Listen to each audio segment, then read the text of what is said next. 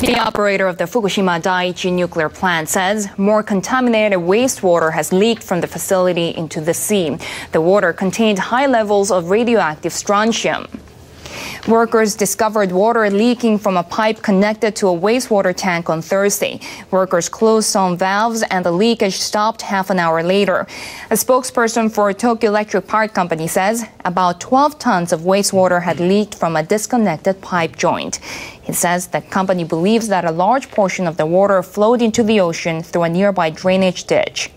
The utility is trying to determine how the joint became disconnected and how much water reached the sea. Radioactive wastewater also leaked last month from a different section of the same system of pipes. Last December, water leaked from another device within the plant compound. In both cases, the wastewater is believed to have flowed into the sea. Preparations are underway for the complex job of removing nuclear fuel rods from the number 4 reactor at the Fukushima Daiichi power plant. A hydrogen explosion severely damaged the building following last year's massive earthquake and tsunami.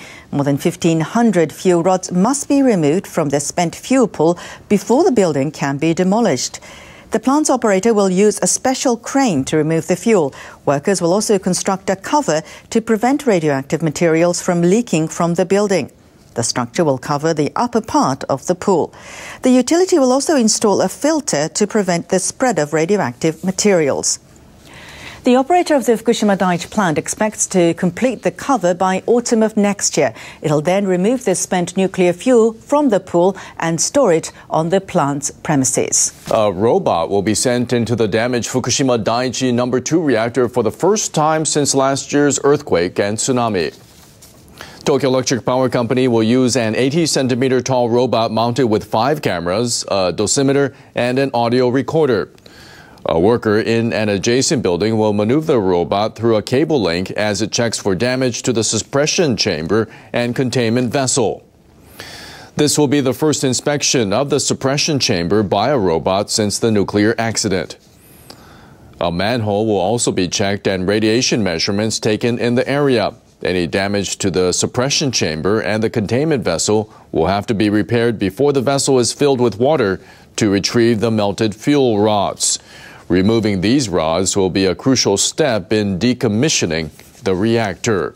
The operator of the Fukushima Daiichi nuclear plant has sent a robot inside one of the damaged reactors. The inspection was aimed at pinpointing areas where water is leaking. The utility needs to repair the leaks before it can remove fuel rods and decommission the plant. Tokyo Electric Power Company plans to fill the containment vessels of the reactors with water before retrieving the melted fuel rods. But highly radioactive wastewater continues to leak out of the containment vessels of the No. 1 to No. 3 reactors. So TEPCO first has to repair the damage to the containment vessels and suppression chambers underneath. TEPCO on Wednesday sent a robot with 5 cameras and a dosimeter into a scaffold around the No. 2 reactor's suppression chamber. Workers maneuvered the robot to check about 90% of the upper part of the 125-meter donut-shaped chamber, but they found no serious damage or deformation. The utility says there were no leaks or water leaks or traces in manholes on the chamber where leakage had been suspected. But TEPCO has not been able to confirm the conditions of pipes connecting the suppression pool and the containment vessel, where the company also suspects water is leaking.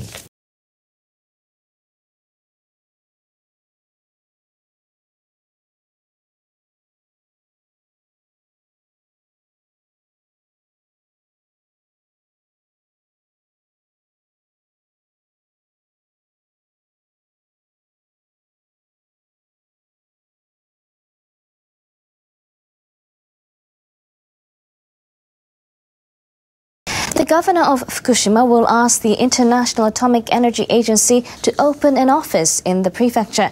He wants the agency to help with the consequences of the nuclear accident. Yuhei Sato will make the request this summer when he visits the IAEA's headquarters in Vienna, Austria. The international nuclear watchdog has sent specialists to Fukushima since the disaster. Sato wants continued help with disaster response and decontamination work. During his visit to Vienna, Sato will also discuss a conference to be hosted by the IAEA and Japan's government in Fukushima in December. And coming to grips with the situation inside Fukushima Daiichi means preparing the plant's damaged reactors for the 4-decade-long decommissioning process. Tokyo Electric Power Company workers have been at it for more than a year now, and they've still got a long way to go. TEPCO engineers sent a robot inside the suppression chamber of one of the reactors in April for the first time. That's an area located at the bottom of the containment vessel. The robot had 5 cameras and a dosimeter. It traveled around much of the suppression chamber, which is 125 meters in circumference. NHK World's Hidehiro Hanada talks about the results of the inspection. Hidehiro, what's behind the decision by TEPCO officials to inspect the suppression chamber? The main purpose of the inspection was to check for any damage to the suppression chamber. At reactor number 1 to number 3, high-temperature melted fuel made a hole at the bottom of the pressure vessel, and part of the fuel had fallen to the bottom of the containment vessel and is lying there in highly radioactive water. TEPCO had initially thought the water level in the containment vessel of number 2 reactor was about 3 meters, but the inspection using an endoscope has found the water is just 60 centimeters deep. This indicates the water is leaking from the suppression chamber. The government and TEPCO are planning to fill the containment vessel with water to retrieve melted fuel rods inside. Any water leak must be located and repaired before filling it with water. And this inspection was the first step in achieving that. Tell us more details of the inspection itself. This is an image of the south side corridor. The cover for heat-insulating material wrapped around piping fell off, but the heat-insulating material itself remains intact, so TEPCO thinks no damage was done to pipes, and the cover fell off due to the earthquake or corrosion. A red cylinder-like thing here is an inspection manhole cover leading to the inside of the suppression chamber. Before the inspection, TEPCO had assumed water is leaking from here, but no water leaks or damage was found this time. When the camera of the robot was tilted downward, it showed a water surface through a scaffold. It's believed to be radioactive water leaking from the containment vessel. Did engineers pinpoint the location of the water leaks? Unfortunately not. TEPCO checked about 90% of the upper part of the suppression chamber but found no serious damage to pipes or facility, which means water may be leaking from the lower part of the chamber or from the pipes connecting the suppression chamber and the containment vessel. But the lower part is submerged in the water and not easily accessible. So TEPCO needs to develop new method for inspection. How does the work to stop the leaks fit in with the decommissioning process? Well, the inspection has just started, so we can't say anything with absolute certainty. But TEPCO has learned this time locating leaks is difficult even at number 2 reactor, which is less damaged, therefore chosen to be inspected first.